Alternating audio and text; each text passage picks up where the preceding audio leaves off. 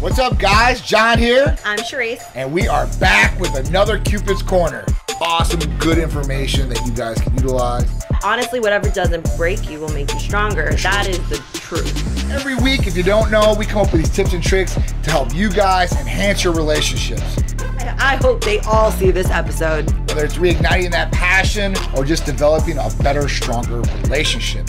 We went through a lot of these trials and tribulations, so we wanted to give you guys the shortcuts. I mean, you guys might even do this and not realize it, and your partner might be currently upset at you, so we might help you in that aspect. This is true.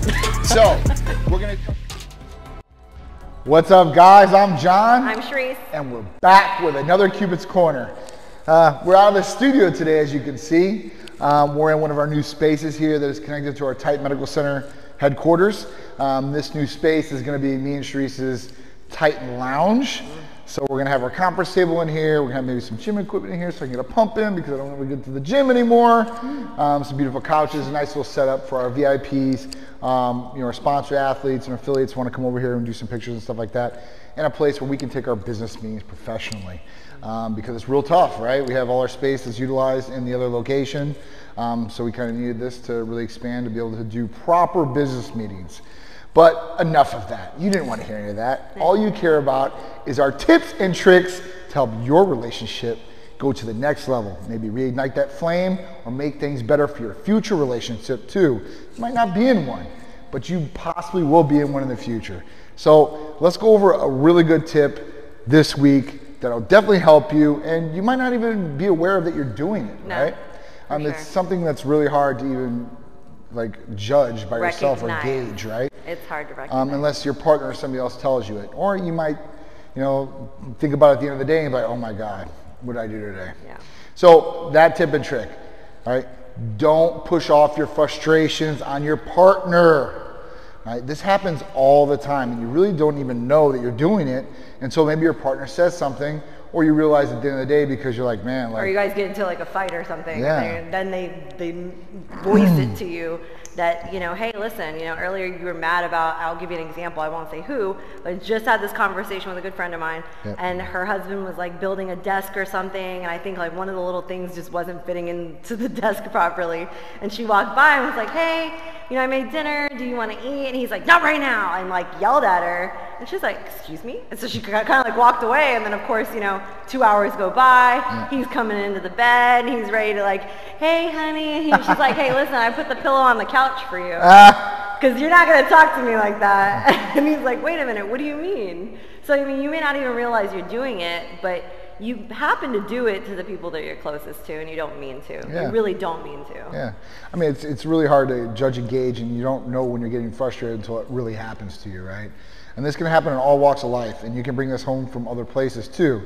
So, for example, if you are working a job and you're not with your significant other there, you've had a real stressful day, you've got deadlines you got to meet, you're maybe possibly working at home or just thinking about what you have coming up, and it's really stressful, right? Because your job depends on it, you have bosses, managers, people that are relying on you to do this, or you have, your other teammates there that are maybe giving you a hassle and you're getting frustrations from them. And then what happens is you take that frustration home. And you're giving it to your partner, your kids, the gas station attendant when you go inside because you just left work.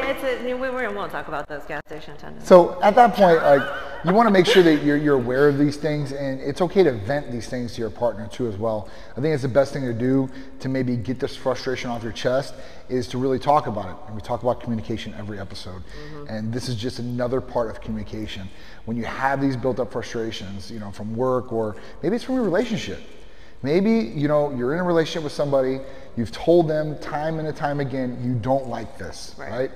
Prime example, I don't like being late. I tell Sharisse this all the time, right? You can build up and be frustrated a little bit. I'm ready an hour earlier. I'm like, Sharisse, we gotta go. We're supposed to be there half an hour ago. I'm coming, I'll be ready in 5 minutes. 5 minutes turns into 10 minutes, 10 minutes turns to 20 minutes. Now you're half an hour, 45 minutes behind. And you were doing 80 in one of the cars or something. We won't talk about that, this is her. So anyway, but this is another thing that, it could be anything though. It could be anything, that you have these frustrations, and then you start really pushing those frustrations out instead of talking about it. Yeah. And at that point, your partner needs to listen up. Yeah, that's the next thing is you have to listen. You have to listen. Because if you're not willing to listen, then they're not going to talk. Yeah. And then if they don't talk, then it just builds up. And then eventually you have more frustrations. Eventually you're going to have to listen. Yeah. You're going to be forced to listen because you guys are having a blowout argument about something eventually. It's going to get to that point. So, you got to make sure that you're kind of communicating with each other. And if you're really busy and so many things are going on, you can lose sight of communicating. Right. You don't even realize it. Right. You just maybe didn't realize. We always say don't go to bed mad because that is the worst thing you can possibly do. Yep. Don't go to bed mad. Yep. I don't even care if you just got to be like, listen, I guess we'll talk about it tomorrow, but I love you. Good night. Yep. But just kind of communicating before the day's over. So that way it doesn't roll into the next day, and it's just a snowball effect. Then what if you're even more mad, and now because you're so mad you don't want to talk about it? So I'm always I might be mad about something, and me and John usually don't fight for more than an hour or two tops. But I'll eventually turn around and tell him okay, so this is what I'm mad about, okay? And then he'll be like, but you see, the whole point is communication and the way you communicate, right? Mm-hmm. So it'd be one thing if I turn around and he's kind of catch him in a calm point, mm-hmm. not when he's running around being crazy, and catch him in a calm point. You mm-hmm. got to know your partner's points too, and they got this little tiny downtime that they're gonna listen mm-hmm. and be like, all right, this is what I was upset about. Let's talk about it, or mm-hmm. whatever it might be. Mm-hmm. Instead of, hey, so this is what I was mad about. I was pissed, and this is what happened, and it really made me mad, and you're yelling. It's kind of gonna be like, boop, and then Oh yeah. So just make sure you guys are communicating this, and if you're getting frustrated with your relationship or whatever it is, communicate that. If you're getting frustrated at your job, try to take that stress out in other ways, shapes, and forms. And that could be like me, working out in the gym, right? I get rid of those frustrations, the stress reliever to me. That's really what it's about. It's relieving the stress and frustrations that you have. And you can do this a number of different ways. Like I said, you can run, you go exercise. I like to drive. You can meditate if you wanted to. You can go see a movie. Sometimes that calms people down and stuff like that. And you can rationally think about what really happened and what's the resolution, or what am I going to do as an action plan to get rid of these frustrations and really solve the problem at hand. And that's with relationships all the time. If you don't communicate, you're going to get frustrated, especially if you don't like things, and it's just going to build up, build up, build up. And at that point, you don't want it to get there, because that's going to cause negative effects to your relationship, negative thoughts about your partner possibly, and then demise of your relationship ultimately if it keeps going down that path and you keep fighting. So that's the big tip and trick of this week. Yeah, it's really, not pushing your frustrations out on your partner, your kids, your family, or anybody around you. Dog, okay. And it's really hard to do, right? Not everybody's perfect, so just work with it. Try to realize when you are doing these things and correct it right on the spot. Apologize to the people that you might have pushed these frustrations out on. It's okay. I think they'll understand. Everybody has done it. At that point, they'll accept it. And you can move on and be a happier person, more clear-headed, and just a better relationship all the way around, especially with you and your partner. So I'm John. I'm Sharisse. And we'll see you next week on another Cupid's Corner here on ABC every Sunday at 11 a.m.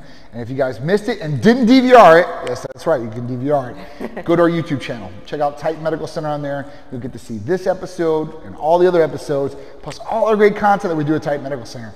Our events, our therapies, and a lot more.